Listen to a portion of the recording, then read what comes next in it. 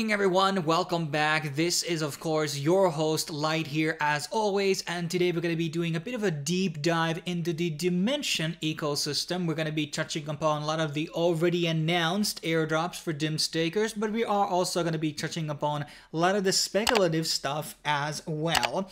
So let's get started without further ado with the question that a lot of people are probably going to be asking in the comments, which is it too late to stake Dim tokens? And the answer is it is not too late. Yes, you're probably not going to be getting all the drops which are going to be mentioned in this video if you stake now, but probably going to be eligible for most of them at least, and the ones that are going to be happening in the future too.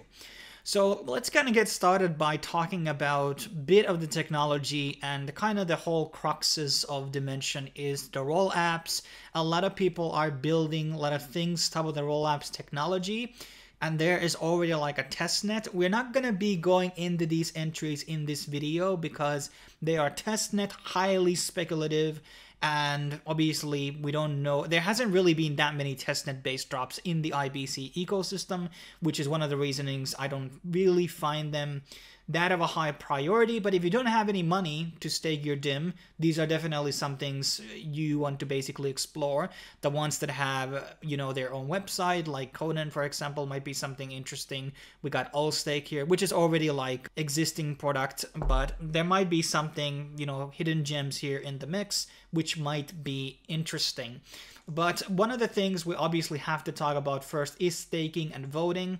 So there is a governance voting going on right now, and I recommend everybody to basically go vote on these. Sometimes voting in a certain way might yield you rewards. This has happened a couple of times with Adam, for instance, and this is very rare though, but being part of the governance might get you extra points, so I always recommend participating on these things whenever they're going to be popping out on any IBC chain.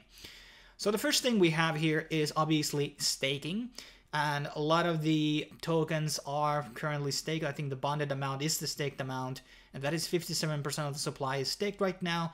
And I think there's a large amount of the supply also which is not circulating as of right now, which is vested. So we have a lot of vested tokens here.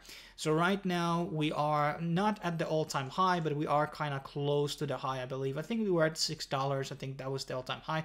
Could be wrong about it, but when I see these stake drops, guys, I don't really pay attention too much on the current price, because I think the airdrops will pay me the losses, because I'm probably going to be on staking a lot of these IBC coins during close to the bear market. So I'm not going to be selling any of these at the all-time high, but the airdrops that I get basically will compensate me quite a lot more from the potential losses. Just something to think about in general. So let's start with the staking candidates here. So I have obviously Prism here, and I think we touched upon this already on a couple of things. They have now registration phase, so in case you have done Prism as your delegate on any of these chains, Cosmos, Osmosis, Terra, Celestia, Dymension, or Injective, you are going to be basically eligible for the airdrop, and now you must register for this one. This is not going to be given out to the people who don't register for this airdrop. I think 20% of the accounts have it registered so far. This is not going to be super huge drop, but I think it's going to be something. And the snapshot has been taken for this one. So what are the other ones that we should pay attention to now that the Prism airdrop has happened? Maybe it's not so wise to basically stake into them. And that is correct, in my opinion, to view these things. One of the things we always talk about is do not take something that is taking like 25% commission. That's huge. I would not really recommend doing something of 5 or 10% max. And also do not delegate to exchanges. That will exclude you from a lot of drops, and also they are never going to be dropping anytime anyways. So there's a couple of things that I was able to quickly look on here that showed some promise. We have Dim with Whiff Hat. Could that be a meme coin? Who knows? We got a couple of things when you actually put in stake drop. We have a couple of entries here. Actually, no, it was a stake. So we have auto stake. This is an auto staking service, so it's compounding your things. That's a good option. We have Stavr, which is also doing restaking. And there we go. Posthuman is also having a stake drop. So that's another candidate you might want to consider. And one of the more interesting ones, which nobody probably has mentioned in any video whatsoever regarding this, is the actual partnership with Pudgy Penguins. Now, Pudgy Penguins are going to be having a lot of drops. Even in Dim, there's actually one that they're going to be getting. So I've been telling a lot of people to basically buy one. We're going to be buying one through Multisig any day now. So I'm actually very excited about that. So the Igloo company is the company behind the Pudgy Penguins. So it's a brand, and there has been heavy speculation on Pudgy Penguins releasing their own token, and that is why I think the delegators, the Pudgy Penguin holders, are going to be getting the tokens and the micro projects that they have under them. But I also do believe that Dim stakers on the Igloo company are going to be getting a portion of that airdrop as well. This is a gamble, but and I haven't been able to 100% verify that this is a real one, but the idea that somebody's impersonating them on the chain and has this much delegated to them sounds kind of crazy to me. So this is one of the things I'm probably going to be moving all my Dim to. I'm restaking into Igloo next because I'm so bullish on it. Then we obviously have 4Bowl and Swiss staking. I believe they are also doing some types of own token rewards for them, and there isn't really anything else specific. I know the Knuckle Turk had roll-up dab that was on the list that we previously looked at, so that's another one that could be one. Bad Kids, I don't own one, but as far as I remember, they do not have their own token. So none of these blue chip NFT projects are releasing their own tokens. We have imaginary ones, we have Azuki coming out. This is the new meta. And that's why I'm believing that Bad Kids is also another good opportunity, because they might be doing an airdrop of their own, of their token, to the Bad Kids holders and the people who are using their delegate. So that's something you really want to consider. And there isn't really anything else here on the list that really has picked out my eye. Nodes Guru, not really. Yeah, I think that's it. So those are some good options that you should go for. You obviously can stake to the multiple different delegates, and sometimes there might be minimum staking delegates to get certain airdrops, but usually they look at your all delegation, not just one. So something to think about also. So let's kind of continue what other things we have here. We have the NIM roll drop. So if you have been staking your DIM, you are going to be available for this drop in 2 days. So that's going to be on day after we have the Wormhole airdrop, which a lot of people are excited about. And NIM airdrop, I don't know how valuable this is going to be. And it's also interesting that they call it the roll drop, meaning that there might be some airdrops coming along, but those are probably adjacent to DIM.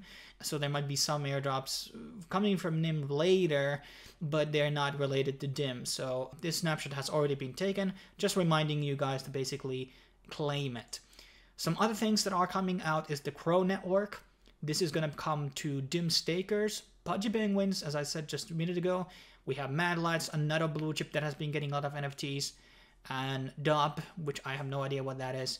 And so there's going to be a lot of drops coming from the Crow network in the Dymension, and it needs to be understood that this post was made on March 30th, which kind of includes that this is not coming anytime soon, so there's definitely probably time before the snapshot is going to be happening for the Crow network.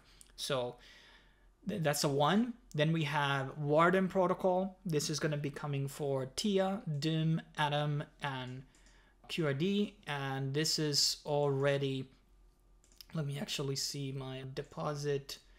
Let me show my Dim here, and let's see how that should be available. But here you can basically check. This has been taken already, but another one to basically pay attention to when the actual airdrop is going to be happening. You might be able to also paste in your Cosmos address. Let me actually see that if that's bugging out as well. Let's go with Cosmos, and okay, it doesn't have an allocation. That's interesting. I have to look into this more, but this is another one that's going to be happening soon. Then we have Dogmon, which I believe is going to be the first meme coin on Dymension. Not a lot of news or posts. They've just been retweeting shit, mostly. And it seems like they are going to be airdropping to obviously Dim stakers. And I do believe they're going to be also giving to Hua Hua, which is the first meme coin kind of on the IBC. And okay, this is by Chia Hua. Okay. I didn't know that. Well, now I know. So Hua stakers are going to be getting a portion of these tokens. So that's pretty cool. So that's something to also think about. So the criteria is probably going to be Dymension staking and Hua staking. Snapshot probably not taken yet. Then we have probably one of the most interesting things here. We have Rivals, and this is a deepen, which is a very hot thing right now, and it's powered by Celestia and built on Dymension. Very exciting. They're going to be having a node sale. I am still working on that node video, guys. Hopefully it's coming out soon. And this is going to be also distributed partially to Dim stakers. The snapshot has been taken, far as I know. There is tokenomics have been already announced, but there's still time to get into the Z node sale, which is going to be happening in Q2. So I'm actually excited about that and buying one of those. Moving on, we have Aegis. I'm not sure if I'm actually pronouncing that right, and this is a roll-up dApp built on Dymension, and this is also going to be dropping to Dim stakers according to the intel that we have. Whatever the snapshot is taken remains to be seen. I think not yet. So another one that you can still get into as of this right now. And this is probably going to be a mid-tier style airdrop. I don't really have super high expectations out of it, but let's see how it's basically going to be coming out. And this is probably going to be dropping in Q1. Moving on, we have Nebula Finance, and this is probably going to be launching in day or two after this video is coming out, because they have been literally like teasing about this platform. This is going to be liquid staking for Dymension. Just like I talked about on the last video, liquid staking is a very big priority right now, and you want to participate on that, whatever it's true on Milk Tea or Stride or whatever protocols that don't have tokens that are doing some type of liquid staking.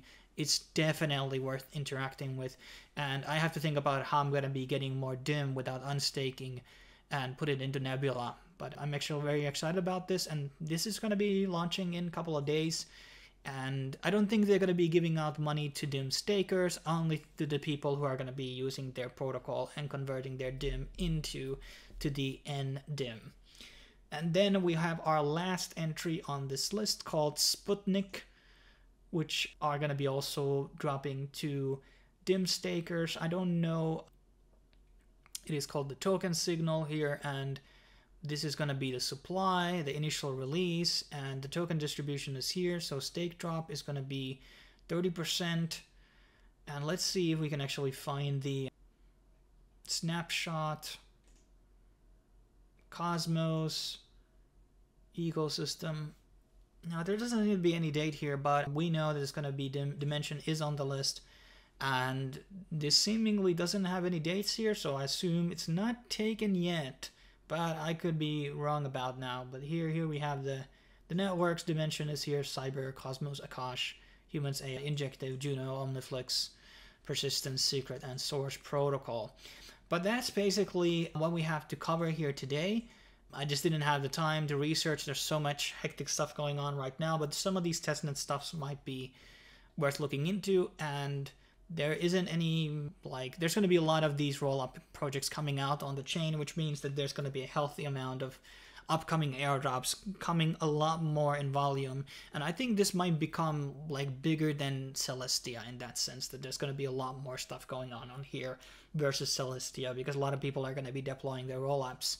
But whatever these rollups are going to become de facto thing, and people are going to be migrating from some other service, remains to be seen.